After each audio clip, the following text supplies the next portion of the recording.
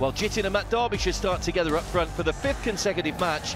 Derbyshire has NorthEast's only goal so far, while Adrian Luna is pushed up to partner Dimitrios Diamantakos in attack. They've already conceded 10 so far this season. Bristol John gets us underway. It's NorthEast United in the dark strip tonight. It is Kerala in a chain strip of all white, kicking from right to left in the first half. 0-0 when the sides met in Goa last season, 12 months ago. Guwahati bursting through, getting the shooting chance and hitting the bar. Well, they've missed this man in the last couple of games, and it looks as though he's fully fit. Luna's in swinger, headed away once again. Good defending. Back by Nishu, who gives the ball away. And a break on here for Jittin. For NorthEast, it's 1 against 1. Defender streaming back. It's Hormipam who's the furthest man back. Jittin still going, and Hormipam stuck to his task and wins a goal kick out off the shins of Jittin. Well, it was very unorthodox from Jittin, the way he got himself from that position all the way to the byline. Looked as though he got the ball tangled in his feet just there, but he put on the afterburners, and Hormipam just watched him all the way and managed to get back. Ball across early, but too close to Mirshad, as Crystal John blows the whistle to end the first half. Crystal John is the referee and gets us underway for the second half. Both sides in a change strip tonight. NorthEast, despite the fact they're playing at home, all in dark blue, and the Kerala Blasters are all in white. Making that move to the Blasters after that, didn't he? That's right. It's just out of the reach of Guwahati. Shooting chance for Emil Benny, just wide.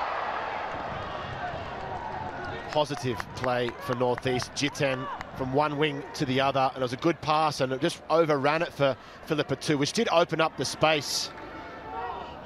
Yeah, not allowed any contact on a match day with the team. Has to travel separately to the stadium as well. Such are the rules. Here's Sarav in behind, goes right the way across, and turned in from in front of goal. And finally, Kerala Blasters have the breakthrough. Diamantakos, the man in the right place. That's where strikers should be, following in. And he's done just that. And the sea of yellow on the sidelines is finally in good voice. Goal 61, and Kerala lead by 1-0, and NorthEast trailing again. Can you remember the longest losing run that you were ever involved in with the club? Well, we'll talk about that in a sec, because here come the Blasters once again with Adrian Luna. Ball back and driven by Ivan, but wide of the target. And ball in. Gill taking no chances, just pushing that one away for a corner. It was an awkward one when he just had to backtrack a little bit there. It was a bit of loft on it. Yeah. We've seen the NorthEast team at the 80th minute in a few games already this season that were dead and buried. Could tell by the body language. Joe Zahara, good ball across, it's Imran Khan! Oh, it hits him and bounces up comfortably for Prabhshik and Gill in the end. Joe Zoliana again, a great ball through. Nishu Kumar threw himself at it. And a spell at Bengaluru, made just one game before moving to Kerala. Kerala giving the ball away. Nishu Kumar in a dangerous position, slipped through by Derbyshire. It's a brilliant chance. And there's a real tussle going on inside the penalty area.